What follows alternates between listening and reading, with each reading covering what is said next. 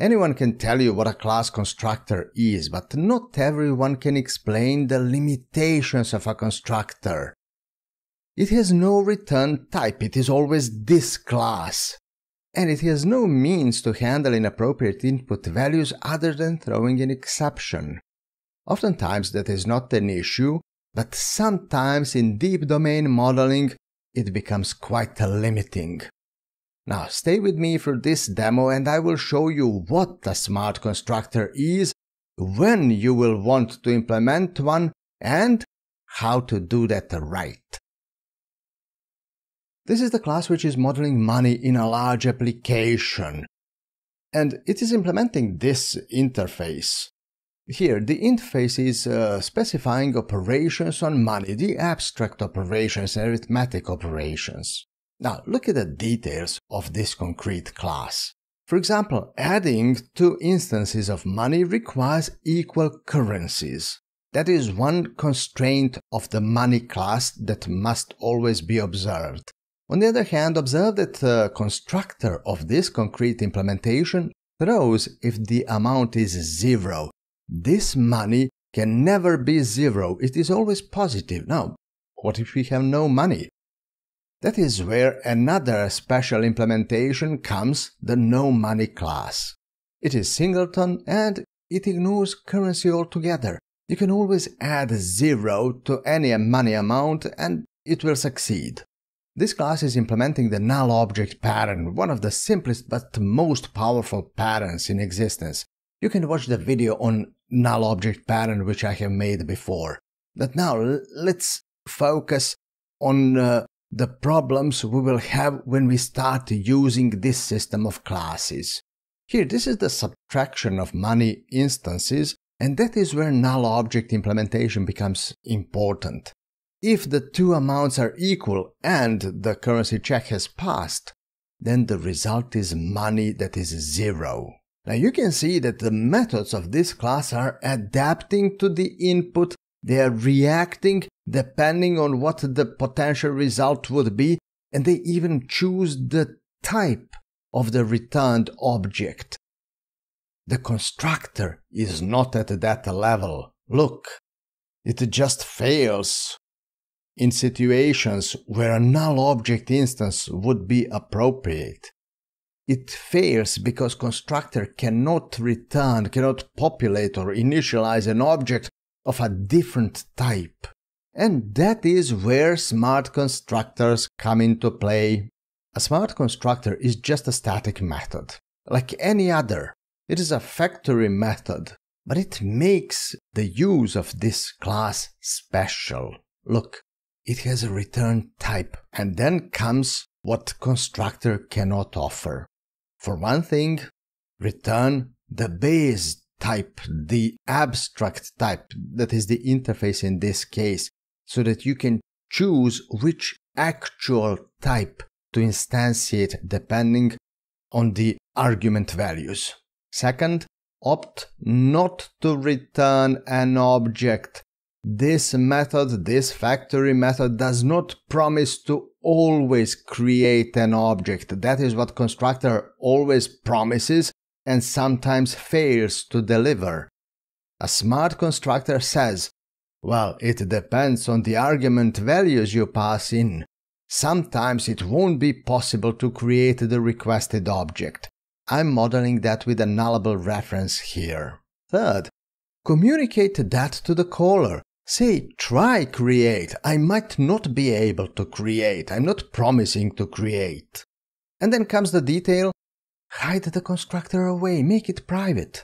This coding pattern defines the smart constructor. It is more powerful than a common constructor in a sense that it might choose which runtime type to instantiate, and it has a special ability to choose to not even create an object, and it says that both through the name and through the return type, which is a nullable reference. And now we can implement it. It should be very simple now that we have set everything up. Analyze the patterns. A negative amount is never allowed. We can never create a negative amount of money. And we return null, indicating back to the caller that the arguments did not produce any object. Let the caller cope with that. Now 0 is a special value. It ignores currency altogether and just returns no money instance. Now this is the case the common constructor cannot cover. Otherwise we know that the amount is positive, and so we must check the currency. If it is not set, then it's not possible to create a money instance. There is no money with no currency.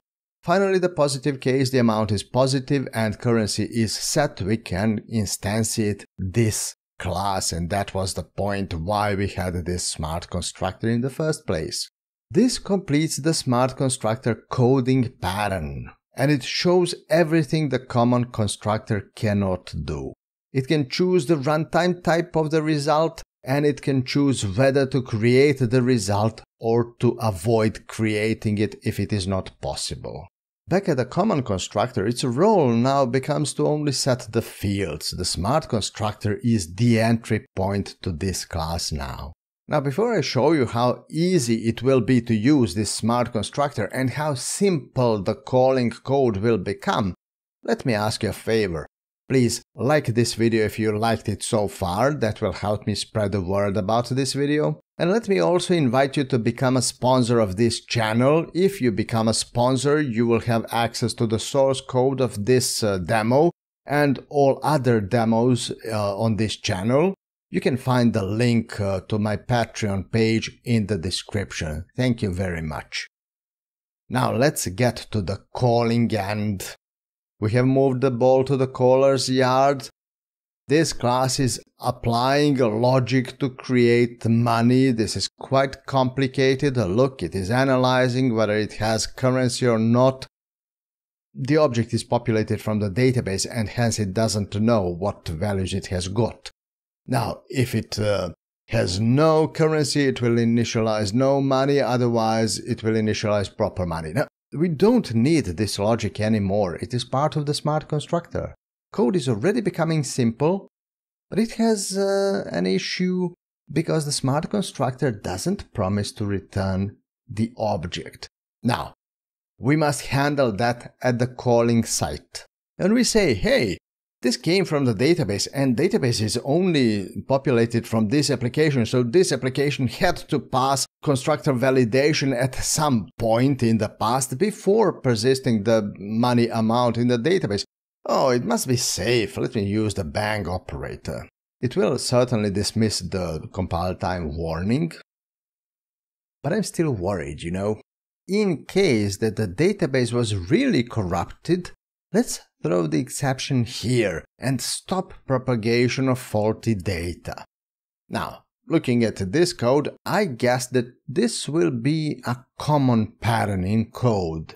Then why not implement it along with a smart constructor? Here, the factory method which promises to always return an object.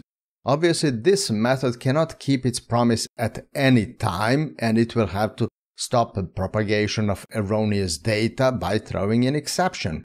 It is halfway there between the common constructor which throws on invalid data and the smart constructor, because this method is still returning an abstract type. It is still doing more than the common constructor is doing. And that will eventually make the caller simpler while equally safe as before. Another caller and the same pattern again. This proves my point, and the same simplifying effect again. So this completes the implementation of the smart constructor. It makes all objects 100% correct.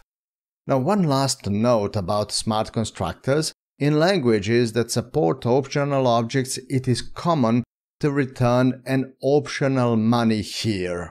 C# unfortunately has no support for optional objects yet. All it does is to support nullable reference types at the moment. If you want to learn more about optional objects, watch this video I have prepared on that topic, and then get back here to smart constructors and see how optional objects fit perfectly together with such a concept as the smart constructor.